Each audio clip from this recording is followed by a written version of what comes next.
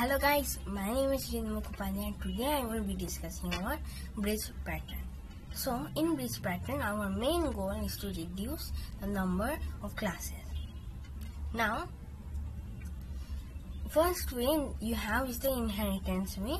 In that way there is a top class. In here, let's say it's going to be the four-wheeler class. After that there are two classes. One is the truck and one is the car. So after that there is the gear, the small gear and the big gear, which is in the car section, and at the truck section there is a big gear and a small gear. So in the big gear there is, in the car section, in the big gear there is a big gear with a red color and there is a big gear with a white color. And same with the truck, there will be a big gear with a red color and there will be a big gear with the white color. Now here, if we keep on doing it like this, there is going to be a lot of classes. So there is another way. The other way is known as composition, in which we will be decoupling, or we are going to be separating each of these attributes in here, which is the gear and the color. So they will have their separate own hierarchies.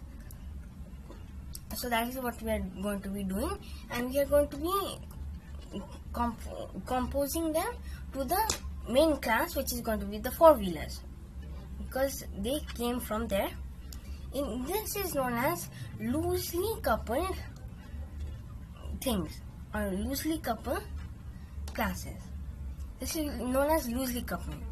So let me give you an example. Now the inheritance way was used in the tightly coupled way, and here in the composition it is loosely coupled. Now in loosely coupled, instead of actually getting made or built from the start, it will be made from the materials that you have. It's like making coffee from the ingredients you have instead of just buying it from another place. When you buy it from another place and you cannot edit it, that is tightly coupled. And after that there is, let's say, the Lego. When you get the Lego company says, instead of giving them a already made robot, let's give them some pieces that they can just build on and they can make the robot. So that is loosely coupled. Now that is in composition. So our main goal in bridge pattern is to reduce the number of classes, which is basically reducing the code footprint. So that is bridge pattern. Bye and Jai Hind.